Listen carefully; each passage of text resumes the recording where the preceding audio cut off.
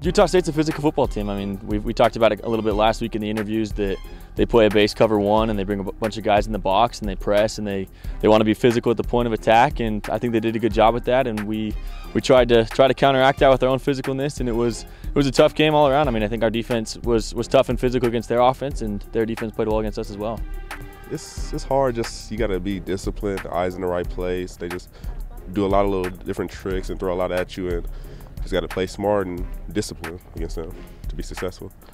I mean, it's taken a little bit for us to get on the same page, but I mean, they're establishing themselves as playmakers, and it's good to know that we could throw the ball up to them and let them go make plays, as they've proven week in and week out. And it's fun to be able to see them be a part of, just as them being true freshmen. You wouldn't expect that level of play out of them and the spectacular catches that they're making, but to see them do that on a consistent basis is it's awesome, and it's fun to be a part of, and I'm glad that